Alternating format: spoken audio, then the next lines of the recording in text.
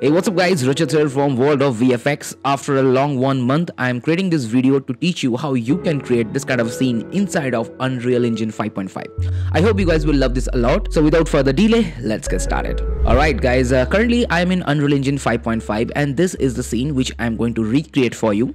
And maybe the recreation process may be some changes, but the process is exactly same.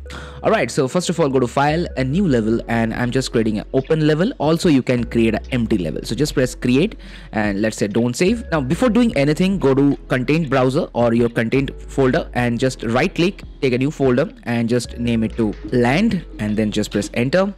Now going inside, I'm going to create a basic light setup which is called Windows and Environment Light and Mixer.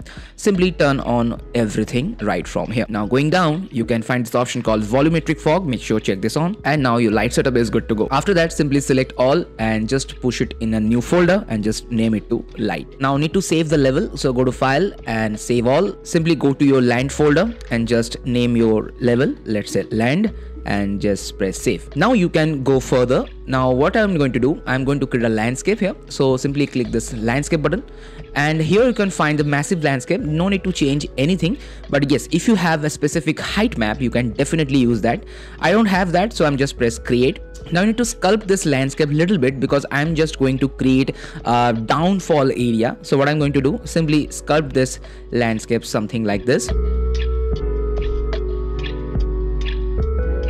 So after doing your sculpting, just go to landscape and go to the selection tab. So here I'm just did a very basic level of sculpting to create a scene.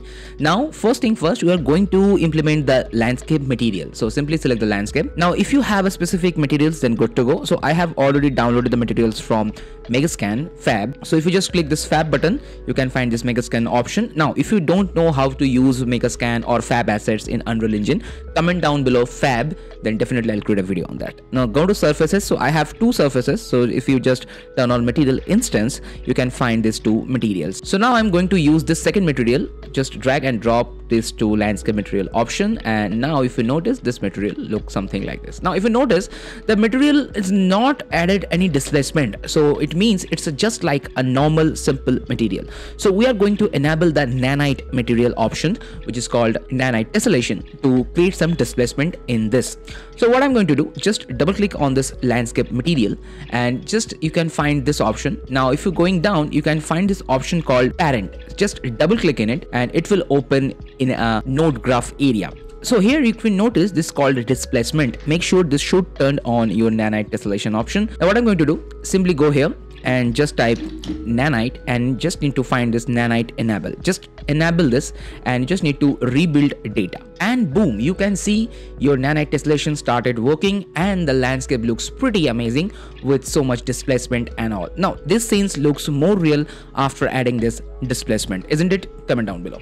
Now just close this and we are almost done with our landscape part. Now let's build our entire scene. Now to get a scene, I'm going to use this called Temple of Columbia, and here I have a lot of static meshes. You can definitely go to this Fab website and you can download this. Maybe in future they are going to make this paid version, so just download it and use it. So here I can find so many assets of big rocks, small rocks, and then the foliages and all. So let's use one by one and let's create an entire scene. So just drag and drop this, and if you notice, this landscape material and this material are exactly almost same, so it will become a very good blend materials. Now before moving anything, you just need to add a mannequin here to make sure it will be calculated as a real world scale. So now simply drag and drop this blueprint character to your scene, and now this will become your understanding part that how much scale you need as a real world scale.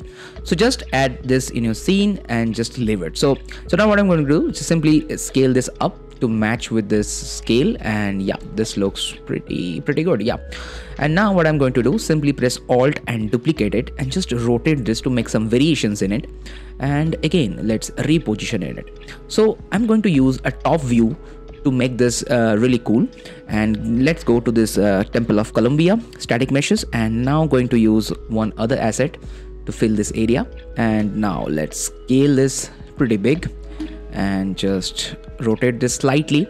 Now I'm going to cover this area because I'm not going to use anything right over here, so I'm going to use the same asset, just duplicate, and let's reposition it right over here, just like this. So in this way you can cover the back side. Now you can work on the front area. Now I'm going to use the same asset by holding Alt and just push it here.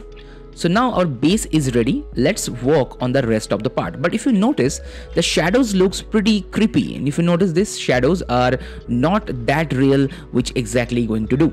So what I'm going to do, I'm going to use one command to fix this shadow. So as you all know, this is a ray tracing supported file. So what I'm going to do, just go to this command and Control V this command. Make sure you have to save this command. I already added this in my description box below, and once you press enter, suddenly you can see your all shadow issues are gone. So make sure you have to do this while you facing this thing in ray tracing file. Alright, and so now let's work on the rest of the part, and I'm going to fast forward this entire part to make sure you guys will understand all this properly.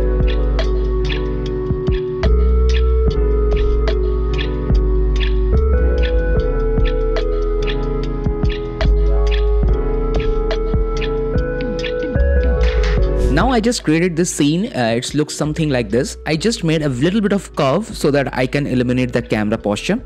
So now what I'm going to do, I'm just going to use first the camera, because I'm not going to work on the unwanted areas. So let's create the camera first, and before that simply select all these rocks and just move this in a separate folder, just to make it organized. So just make it rock and press enter. So everything right now inside of this rock folder. If I'm going to create anything in future, I'm going to create under this rock folder. So now let's create a new camera. So click this three options and select the camera and Cine Camera Actor. So this is our camera view, and let's find out the mannequin. So this is the character, and if you notice from this view, this looks actually pretty big. So that's why you need the mannequin every time once you do any kind of a landscape scene. So select the camera and let's right click and snap object to the view, so that this view will be your permanent view. So after that, select the camera, going down, just change it to DSLR. So this is ultra wide, and let's create it something like 30mm. So in 30mm you can see something like this. So I'm going to change this to, let's say, 12mm, and this looks perfect. Now I'm going to use this minimum and maximum focal length to, let's say, 15, and after that, just going down, you can find this lens settings, just make it to 0. Going down, you can find this focus option, just decrease the focus, just turn this on, and I'm just going to use the focus somewhere here so that the background will be in out of focus. Alright, our actual scene builder process is done. If you notice, we have very good of volumetric fog. Now let's add some assets and the trees to make the scene more real. To add the trees, what I'm going to do, I'm going to use random trees right over here, but make sure that should always cover with our this landscape. Just press F, this is the tree, and simply scale this pretty big actually. And now let's move the tree somewhere here to check if it will working or not. Yes, this looks pretty good. So now I'm going to use some random trees to fill this entire landscape.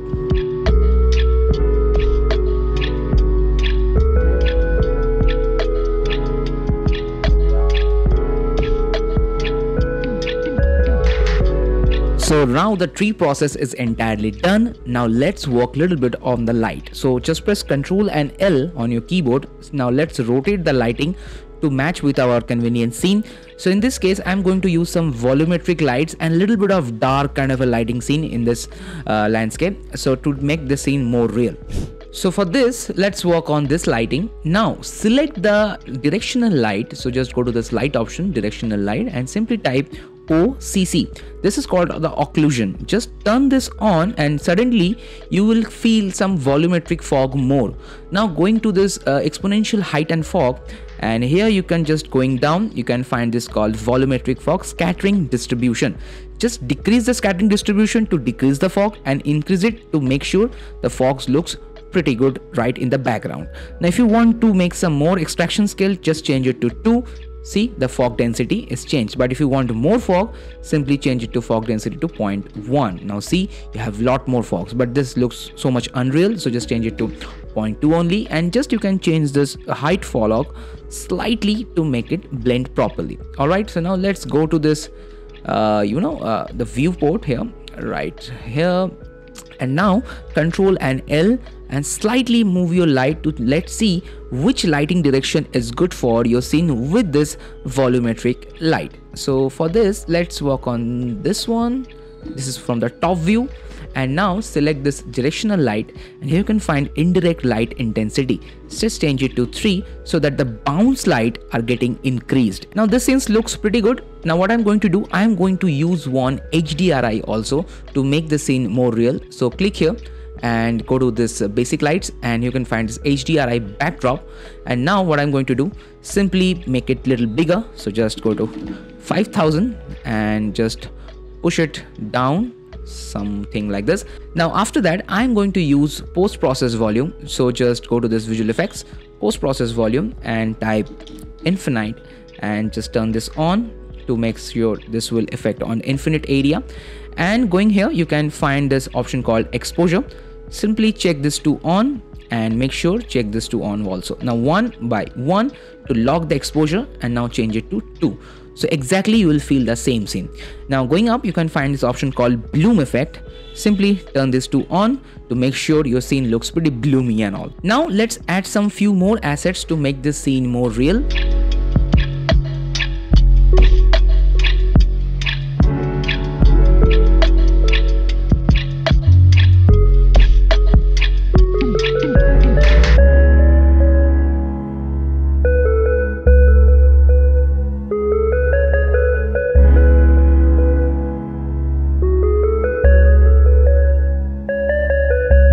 And now let's work on the camera. So go to this level sequence, and go to this land, save it here. Now select our cameras, just drag and drop here. So this is the scene from the camera. Now let's animate the camera a little bit. So simply go to this transform, go to last frame, just camera push slightly just to the top. That's it. Just make sure keyframe should on, right click and linear. Now once you play, this is the camera view. Now as I told you earlier, I already done this before, and every time the output looks different. So the process is exactly same. I'm just use the same assets on my that video, and also the same assets I'm going to use on this video as well, but the process is exactly same. Maybe the output looks different. That's it only. So yes guys, that's it for today. I hope you really enjoyed this video a lot. If yes, then subscribe to our channel, follow us on our social media handles, and I'll be back with some more amazing content. Till then, keep watching, keep rocking. Bye.